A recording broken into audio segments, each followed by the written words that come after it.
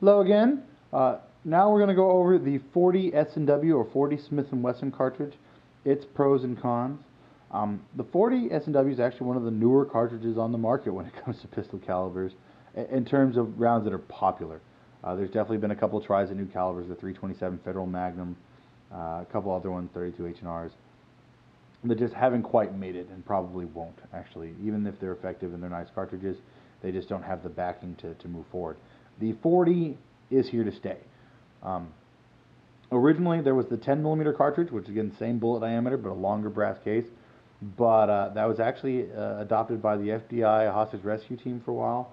But it was ruled that the 10mm tended to over-penetrate, and it had a lot of felt recoil. It was definitely a powerful cartridge, and really deemed to be as effective, if not more so, than a 45 ACP. Now, because of that over-penetration and more recoil, they decided, well, let's try shortening it. And the 40 S&W was born. And a lot of people consider it the good compromise between 45 and 9, because that's one of the longest running arguments in ballistics. 45-9, what's better, what's not? I'm not going to get into all that. I like them both for their purposes. The 40, to me, I think is a compromise that's unnecessary.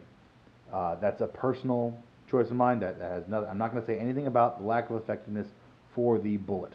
All right, it has proven to be effective time and again, but that's what it is. It is a compromise between a 45 and a 9. You get a wider wound cavity, larger bullet, and a little more velocity like the 9 for a little better penetration than a 45. And that's why it's a very common police issue weapon, because it works in so many scenarios because of that. So it's a very effective cartridge. But it does cost more than a 9, all right, though it does cost less than a 45. So it is definitely a common cartridge. It can definitely be a very effective cartridge. It has about 440 to 480 foot-pounds, so it doesn't quite get up to that 500 range. So it definitely has some energy, but like I said, it's just a personal preference. I'm not a big fan of it and a lot of its platforms, unless you're talking full size. You're looking at your full-size pistols. It really does excel at those. Glock 22, Smith & Wesson M&P, the SIGs and the 40, all very, very effective guns in using this caliber. But when you get into like the little bitties, the compacts and subcompacts and things like that, to me, it just has way too much snap, not enough control. I care about my shots being a lot more accurate. I don't want to have to use all of them. So just a personal preference of mine. But very effective cartridge, very, very popular. All right, so definitely one to consider.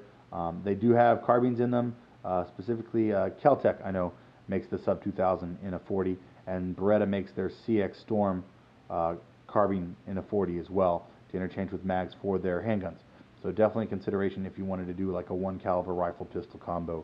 40 is an option there. All right. Any comments or questions? Please let me know.